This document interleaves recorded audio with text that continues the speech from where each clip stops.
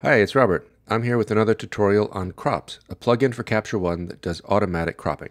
So today's video, I'm going to be talking about how to use the Cropt plugin with Capture One process recipes that allows you to set up different recipes for different types of cropping. So let's first go over to where the process recipes are in Capture One, and in the Tools section on the left-hand side, click the gear icon, and there's the recipes. Now, I've already created a video on creating recipes for different social media platforms. I will link to that below and right here on the screen somewhere. But this one, we're going to be creating recipes that I guess you could use for social media, but the idea is that they're using the crop plugin to crop the image as the last step of the recipe. So I'm just going to demonstrate how this works with one I've already created. So just going to check the box next to this recipe, which is going to create a square crop. And it does that right here with the open with section where we're selecting the cropped square preset. And there's other presets you can use, but for the moment I'm just going to do that. And I'm just going to click the process. Now that's already created the image and cropped it. To find that in the output location, the quick way to get there is just to click this arrow right here next to the destination. Pulls up the Finder, and there we go. We've got a square crop. So let's go back over here to process recipes. Let me show you how to create a new recipe from scratch with all the settings that you need to make it work well with Cropt. Click the plus, and this one I'm going to make it a PNG.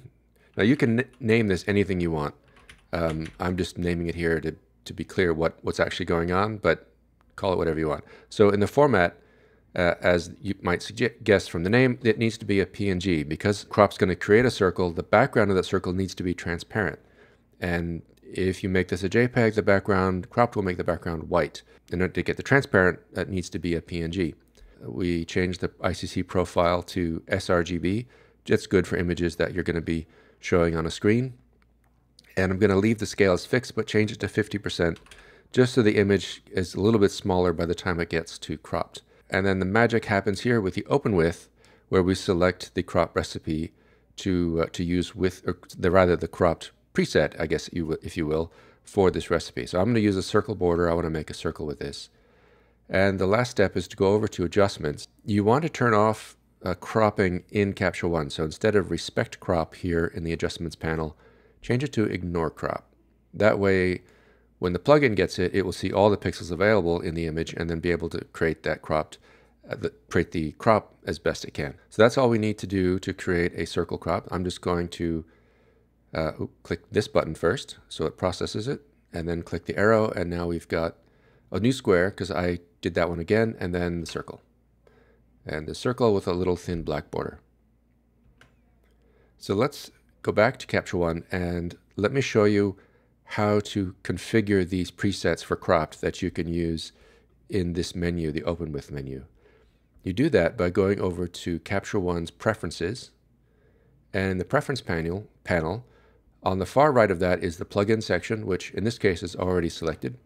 And then you choose the cropped option, and this is the panel where you configure the presets for crop. So this first item on the menu, or this first menu here, is just the list of presets that are currently created.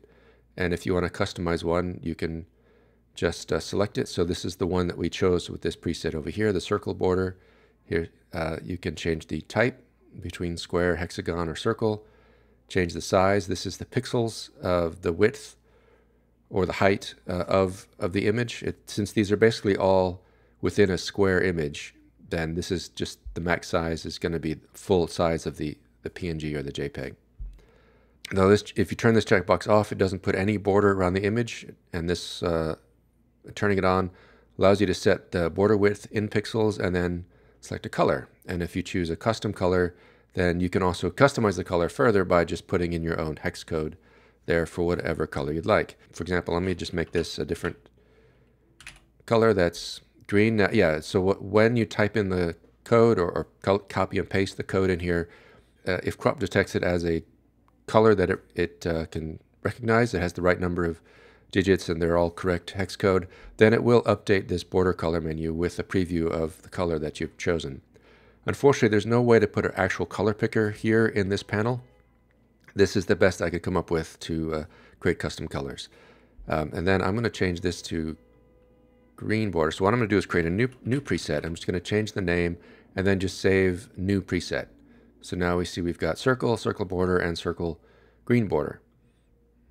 And that's how you do presets. Let's go back over here. Now, because I just created a new preset, Capture One doesn't know that that's here yet. So in order to kind of get Capture One to refresh this menu, just select a different recipe and come back and it will be there. So now it's the green border. You're going to turn this one off and process this again. And now we've got an image with a really tiny green border. So that's how to use Cropt in Capture One for using it with recipes. If you are interested in learning more about Cropt, if you don't have it yet, please check out getcropt.com. And there is a free 30-day trial that you can sign up for. And while you're on the website, please sign up for the newsletter so you get updates on Capture One, Cropt, and some of the videos that I'm doing here. I'm Robert Reed. Thanks for watching.